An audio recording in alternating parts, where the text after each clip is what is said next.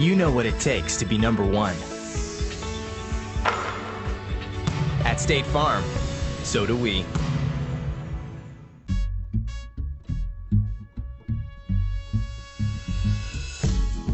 The first time I went, the summer before college, we were only there a week, and it just wasn't enough, and it was obvious to our host.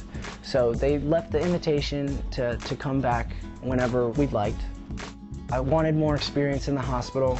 I wanted more experience using the language because I'm a Spanish minor, and the opportunity was open. I asked them via email, and it was pretty simple. They said, give us a date and a time and we'd be happy to see you.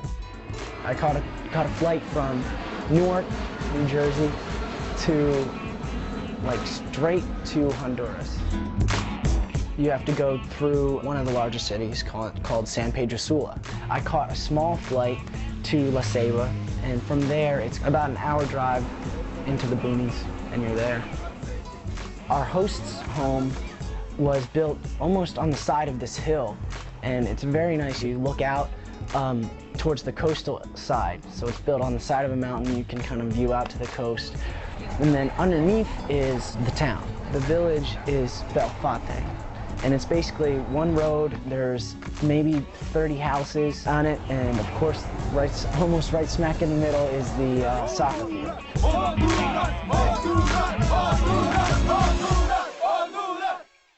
Our host is a family that have been down there for 8 years, and the father of the family is a primary physician, family physician, and I would spend the first half of my day shadowing him in the missionary hospital. One of the missions of the hospital was to provide care that you could find in America, and that's pretty much what they provided. I was pretty amazed too, because I've worked in very sanitary hospitals, here in the United States, and seen those conditions, and it's not much different. They were able to get the equipment donated. I mean, some of it's obviously not the best equipment, such as they don't have an MRI, but they have an X-ray machine. It's really good facilities. The biggest difference I'd probably say is from where the people come from. They're traveling from 3 hours away. They're traveling on foot. They maybe, if they're lucky, they catch the bus. My mother's a social worker, and my father's a doctor, so both very service-oriented professions. Even in high school, doing community service and things, I had a completely different idea of it. After my brother died, it kind of really hit me how privileged I actually was, and I was more aware of the struggles that other people are going through. Some things that I was able to do was basically kind of scrub in and assist the doctor if he had to do any type of minor surgeries. For example, a young boy stepped on, I think maybe it was a nail or a piece of glass that was pretty far into his foot, and we had to numb the area, and handing the doctor certain materials or holding the body in a position that is easier to work with.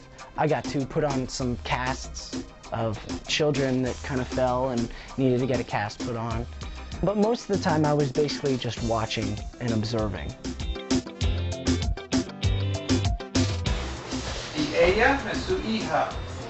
I plan to be a doctor, and there's obviously going to be money to be made in that profession, and a very good living associated with it, but that doesn't mean that I have to have a very good living.